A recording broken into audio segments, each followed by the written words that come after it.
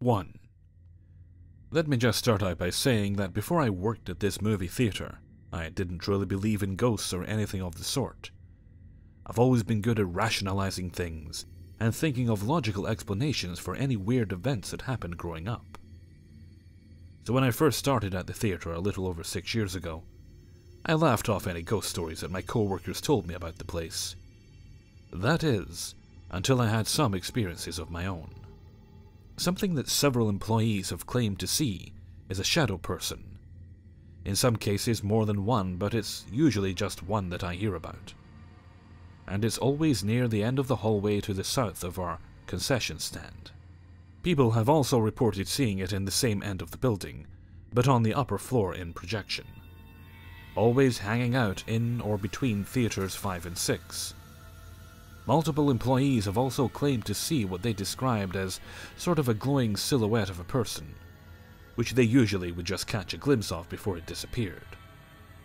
And has been seen in multiple places. One girl once told me that supposedly, a woman came to see a movie maybe like 7 or so years ago, and the woman randomly walked up to this employee and said that she can see auras and spirits and whatnot, and told her that she just wanted to let us know that we had a sweet little spirit wandering around the lobby. Something you should know is that a year or so before I started, I'm not sure of the exact date, there was a murder-suicide in the parking lot of the theater, involving a man and his little girl. I'm not positive what the circumstances were, but the rumor was that he was in the middle of a custody battle with her mother, so he took her to one last outing to see a movie, and then shot her and himself in his car afterward. The employee that found them got a couple paid weeks off and needed therapy for some time. She doesn't work there anymore. Another thing is that apparently one of the past employees stumbled upon what appeared to have been the remnants of some sort of sacrificial ritual behind the building by the trash compactor. If I remember right, there was a raccoon head or something like that back there, with stones circled around it. Not quite sure what that's all about. My personal experiences include seeing that shadow person down the end of the hallway, both upstairs and downstairs. I've caught a glimpse of something blue, white, and glowing out of the corner of my eye when I was in a dark theater by myself, cleaning with the lights off. I shouldn't have been, but it was a slow day. I'm a manager now, so if I open, I'll be there by myself in the morning for about half an hour before employees start showing up. And I almost always hear footsteps, unmistakable steps, complete with the sound of thighs and pants rubbing together and everything. Walking down the hall and into the office, and they stop at the desk. I used to get up if I heard it with my back turned, to look to see if someone showed up early, but I'm used to it happening now. I always get inexplicably scared or uneasy. In both theaters 5 and 6, also in projection, between both projectors, they're next to each other, even before I knew about or believed in the ghost stories. My most jarring experience was one of my first. I was cleaning theaters and I go to Theater 6, which was supposed to be empty. Sometimes people sneak into theaters on slower days, so I went to make sure nobody was in there before moving on. I walked up the ramp and looked over the side of the railing and saw a lone person sitting in the middle of the row, behind handicapped seating. I remember seeing facial features and everything. It looked like a middle-aged man. He looked kinda like he was glowing, but the screen was also illuminating him. I was a little annoyed since the theater was supposed to be empty, but I figured he had already made it through the whole movie as credits were about to start, and I didn't see much point in confronting him. I went back to the entrance of the auditorium and waited for him to come out, so if I could see if he'd made a mess around his seat. There are only 2 exits from the auditorium. The one I was standing by, and the one to the side of the screen at the end of the ramp leading into the auditorium, which I had a clear view of. Credits rolled, finished, and the lights came up. After standing for a few minutes waiting for the guy to come out, I got irritated and went in to tell him to leave so I could clean. But he wasn't there anymore. If there had actually been a person in there, I would have definitely seen them leave. Another one that really showed me that this isn't all in my head is one time a couple came out of Theatre 15 and went to the bathroom afterward, etc., and started walking toward me in concession. The girl walked up to me and immediately said, "Is this theatre haunted?" I was taken by surprise and asked why, and they told me that they had the auditorium to themselves, only 2 tickets had been sold to it. And apparently during their whole movie, they both kept thinking that they were hearing footsteps, as if someone was running back and forth in the row behind them, with the occasional whispering. After the movie, the girl went to use the restroom, which she also had to herself. And while she was sitting down doing her business, she thought she heard footsteps walk in the bathroom, walk to the farthest stall from the entrance, and then that toilet flushed. When the girl was done, she left her stall and nobody else was in there with her. And her boyfriend said that he didn't see anyone go in either. One of the weirdest parts though, Theatre 15 just so happens to be the theatre that the aforementioned man and little girl had seen their last movie in. I believe the movie was Rio. I could go on about the stories I've heard about this place, as well as give a few more of my own. But this is already a novella, and I'm sure you get the picture. 2. First off, I do not believe in ghosts. I believe that there are demons, and demons can take on many forms. I am also a Christian, non-denominational. The Bible says that even Satan can transform into an angel of light. Therefore, if there are literally billions upon billions of demons all around us since we were born, it is not hard to deduce that they would know everything about a person. That would be the reason why Joe Blow Psychic knows what your favorite aunt used to call you, or what your dead mother used to sing to you at night when you were a child. With that said, I digress. Let me share my experience with so-called hauntings. When I was a young boy growing up in the 80s, I lived in this really creepy old farmhouse that was built sometime in the late 1800s to early 1900s. The house at the time was on the edge of an urban sprawl that has since been torn down and made into high-density urban neighborhoods. The house used to be an old single-story ranch-style home for the farm it used to sit on. In this house was a hidden door in the floor, right in front of the bathroom. That was covered by carpet, and had a round eyelet you could pull up to open. The previous owners/tenants were taxidermists. You would open this secret basement hatch, and there was a ladder to a small basement of sorts, where the taxidermist would do his work. It was super creepy down there. There were still jars of formaldehyde with organs and body parts of various animals. Also, there was some taxidermist equipment left down there as well. As a boy, I was always too frightened to go down there. It was very ominous, to say the least. There was also evidence that someone practiced witchcraft or Satanism in that house at one time. That house always gave me the creeps. Now on to a couple of stories. One night I was lying in bed, and I was awoken to a steady tapping on my window. It was a steady and quiet tap tap tap, about 3 taps per second. I remember being scared out of my wits. I looked in the direction of my window and saw a strange orange glow outside my window. I was about to scream for my parents when all of a sudden, a little boy jumps up from under my bed and smiles his evil demonic smile at me. The scariest part about it was, the little boy looked exactly like me. At that point I lost it and screamed. The spectre of the boy vanished and my mother came running into my room. My dad went outside to check by the window, and there was nothing. Super creepy. Another time I fell asleep on my couch. It was nighttime, so my mom, not wanting to wake me, just covered me with blankets and let me sleep there, instead of waking me to move me to my bedroom. I remember waking up in the middle of the night. For some reason I don't recall, but there was some visibility throughout my house, even though it was night. Perhaps the moon or street lights, I don't remember. Anyway, there was just enough light to see across the living room and into my bathroom that had the door open and was right next to the hatch I mentioned earlier. On the toilet sat this demonic-looking chimpanzee. It looked slowly towards me and smiled this horrifying smile. To top it off, its eyes were glowing red. I screamed at the top of my lungs. Needless to say, I slept with my parents that night. Other things that used to happen. I would see tons of shadow people, some tall, some small like imps, Cupboard doors would open and close all by themselves. I would sometimes hear my mother calling my name from another room, only to realize she was not at home. Horrible nightmares. I recall sleeping almost every night under my covers, with just a hole for my nose. 3. Back in high school, my best friend moved into her grandma's house. She was so terrified to stay there alone that she was constantly begging me to sleep over. There was just something about the house that made you uncomfortable to the point of tears. It always felt like something was standing behind you.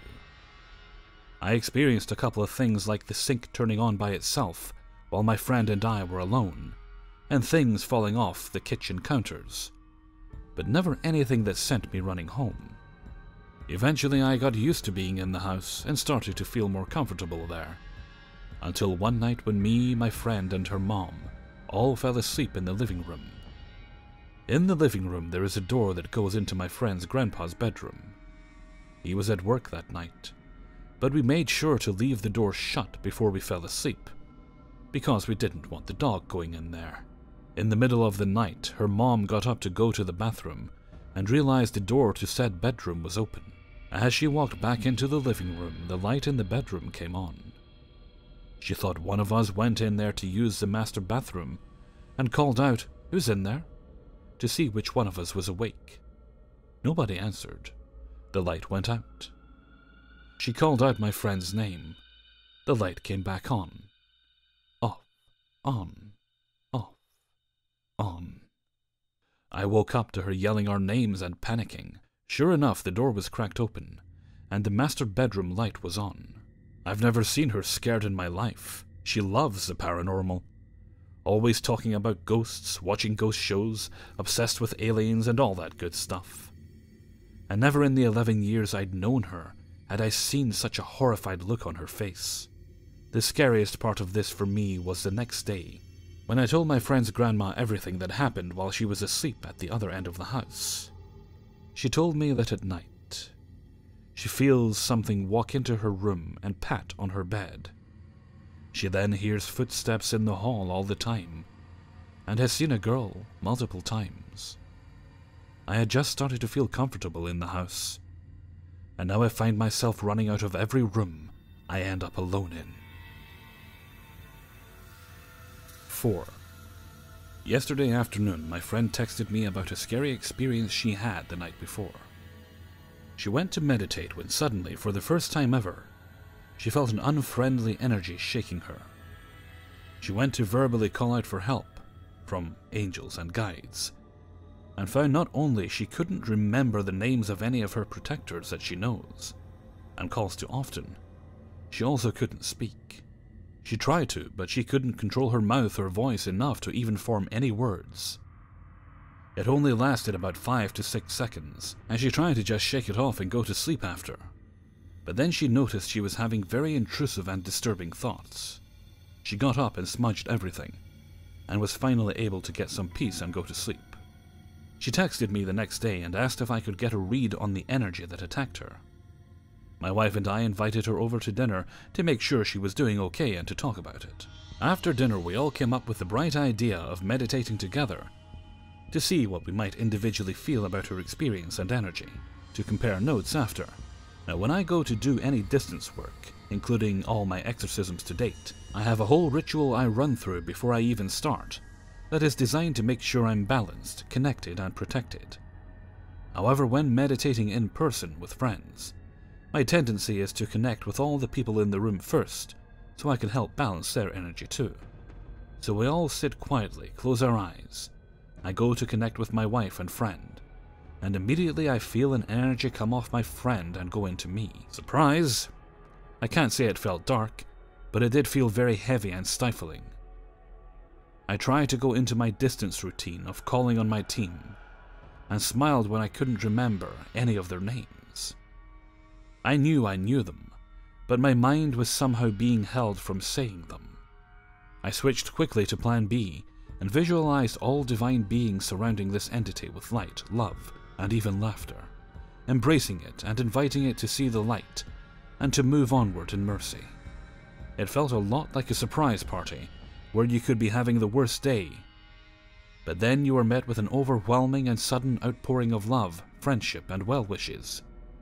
Had the spirit refused this outpouring, I would have been surprised again. It opened to it, and enjoyed it for about 3 minutes before moving onward. Beautiful ending for the most part. After we all compared notes, my friend who remembered to protect herself before beginning had a wonderful experience where she immediately felt lighter, wonder why, and then felt uplifted. My wife, who didn't remember to do any special protections, even though I reminded them right before, I didn't listen either, found herself going back and forth in her mind between peace and darkness, where she finally got exhausted and curled up into a ball.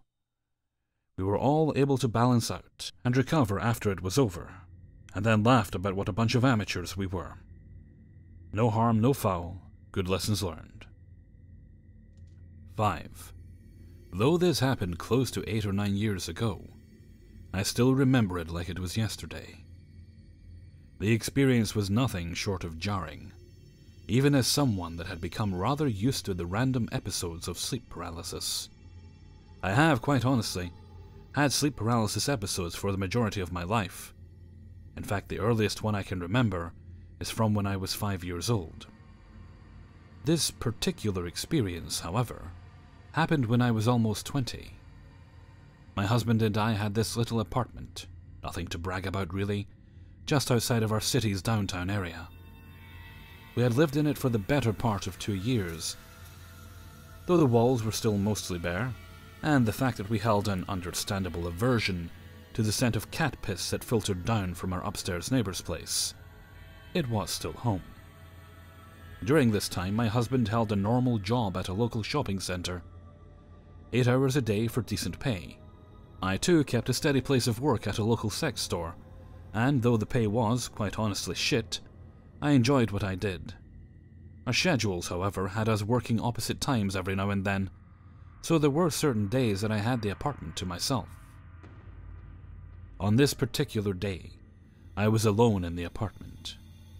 I wasn't really doing anything unusual. In fact, I had spent most of the day leveling up in the new MMORPG my husband and I had picked up a few weeks prior. It's something that he and I do together on a regular basis. Both of us enjoy video games and we make a great team in them. I don't really remember falling asleep on the couch, but apparently I did. I woke up laying on the couch with my head on a pillow and my body in a straight line. Voices surrounded me, whispering so softly that I honestly was unable to make out anything they said in the beginning. I couldn't move, a fact that, after realizing it, sent me into an inner panic. Stuck there, I shifted my gaze downward on the couch and I saw what, at first glance, was simply a shadow figure. But it changed into the figure of my husband. I remember thinking just how strange it was that he would be there at that time, and wondering if something had happened that made him get sent home early from his shift. I also recall being put off a bit by his posture. The way he was sitting at the foot of the couch was nothing like his normal posture. It was too uptight. This thing that so closely resembled my husband leered at me sideways from beneath his hat. It leaned over my body, close to my face, so close that I could smell its breath. Breath that reeked of rot, decay, death. And I, paralyzed, could do little more than stare, livid, as it chuckled. "You mean nothing to me," came its first sentence, and watching it fall from those lips I had kissed every day for years, I felt a pang of hurt. Though I somewhere deep down knew that whatever it was in front of me couldn't possibly be my husband, I still couldn't stop that pain from bubbling up from within. "You're worthless, scum. You always have been and you know it. How could I love you in any way?" Laying there, my heart beating rapid palpitations against my ribs, I felt the tears well up. I didn't want to cry, didn't want to give this thing the satisfaction of seeing me cry. Then the other voices that had been mere whispers in the beginning started repeating the impostor. "Worthless, worthless, worthless. Scum, always scum." They were getting louder by the minute, and I had no idea how to stop them. Hell, I couldn't even tell where they were coming from. "You worthless bitch. You should have stayed in your hometown. You'll never amount to anything more than a worthless little whore. Hell, you're barely even deserving of being the dirt on my fucking shoe." I couldn't break eye contact from it. I let myself stare it down. And I stared so long at this thing that I began to notice subtle differences between it and my husband. Little things that most people wouldn't even see. Like the fact that this thing lacked the thin scar in its left eyebrow that my husband had from a ripped-out piercing. The thin scar that I had spent countless hours tracing with my index finger and thumb while we cuddled in bed. And the fact that his eyes were not blue with golden flecks around the iris and pupil that I had become so accustomed to waking up to each morning. I noticed that, even though it had the same voice my husband had, it lacked the conviction of its words that my husband would have carried, had he been saying and meaning those things. And on top of all of that, I realized that this thing simply could not be my husband, because my husband was at work at the time. It was nearly 2 in the afternoon, and my husband was working until 5. Though I still couldn't move my limbs, I narrowed my eyes at this entity. Staring it dead on, I thought toward it, "You are not my husband. You might have his general form, but you are not him. You need to leave. You are not, in any way, welcome in my home." I repeated this in my mind over and over again, until the imposter disappeared and the other voices faded away. I repeated it until I regained control of my body, until I was able to sit upright on the couch. I was so deeply shaken by the entire experience that I had to call a friend to come to my apartment to hang out with me until my husband got off work that day. I had never experienced something like that before, even though I had been through multiple sleep paralysis episodes in the past. Hey everybody, Hellfreezer here, and thank you very much for listening to 5 True Paranormal Stories, episode 86. And thank you very much to everybody who allowed me to use their stories in this video. Well, it won't be long till I'm at 100 of these videos. I should probably do something. No idea what I'm going to do though, but I should probably do something to mark the anniversary. Well, we're heading into the weekend now, so I hope you guys all have a good one. And with that, I'm going to head off for now, as I need to relax and put food in my body and things. Very, very important. Okay, so until next time, thank you very much for listening, and take very good care of yourselves.